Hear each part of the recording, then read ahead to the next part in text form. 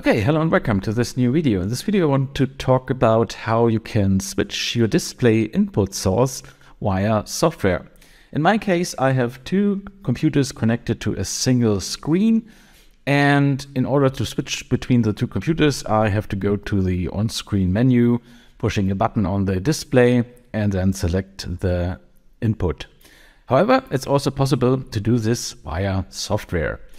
And I've written also a blog post about that, so you can read everything up here. Link is below in the video description. And the software we're gonna use is named ControlMyMonitor from Nearsoft. It's a free small tool which you can download here from the website. The link is also in the blog post. So just scroll down here and find the correct download link. This is the correct download link, not these. These are ads. Okay, once we have downloaded the tool, you just have to unzip it. It's basically a portable application with the name ControlMyMonitor. And let's start the software.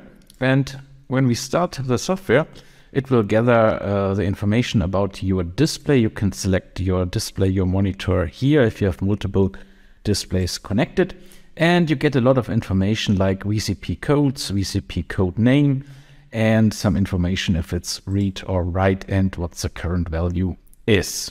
Okay, how do we use this software to switch our input?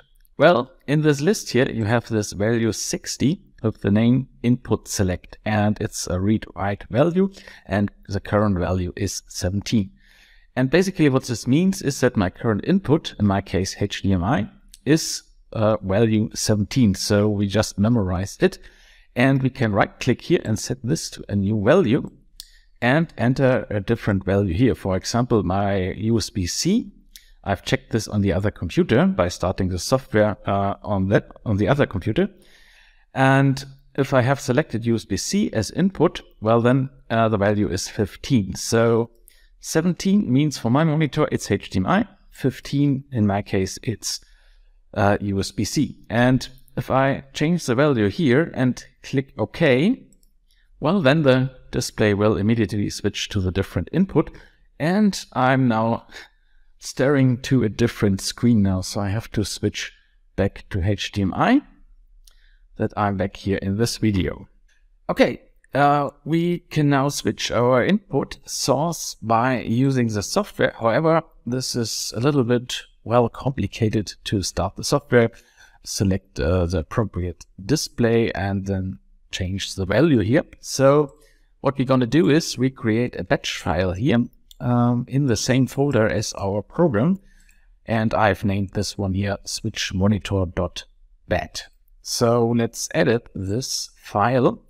And what we put in here is the name of our program, ControlMonitor.exe /set value, then the display name, value 60, this is our VCP code here, and our value, in my case, 15.